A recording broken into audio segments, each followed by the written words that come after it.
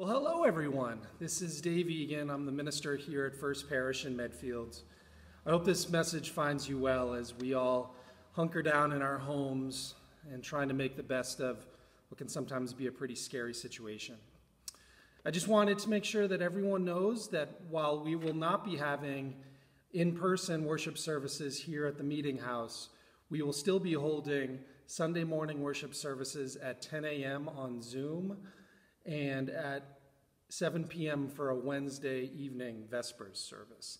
All are welcome to that. You can find the link to the Zoom meeting either on our webpage or Facebook or through your email. Now I'd like to share with you a story I recently found, and it seemed like it fit for where we're all feeling right now.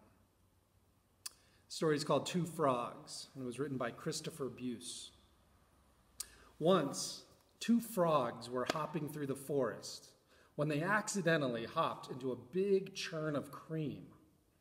The sides of the churn were so slick and slippery that there was no place to hold on to, so the frogs had to swim in circles just to stay afloat. Well, after a long time, one frog said, "There's no hope. We're doomed to drown in this churn." Well, the older frog said, "Don't lose hope. Life is a circle.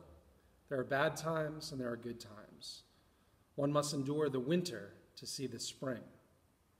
The young frog was not so sure, and he said, "You're wrong. We're going to die. I tell you, we're going to die." And the older frog said, "We must keep hope alive. For if hope dies, we too will die. But if we keep hope alive, we will live to see another sunrise."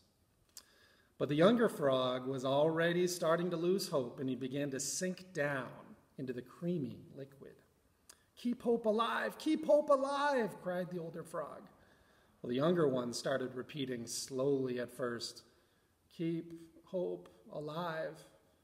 Keep hope alive!" Well, the more they repeated these words, the stronger they felt, and the more strength they had, and the better they could swim in circles.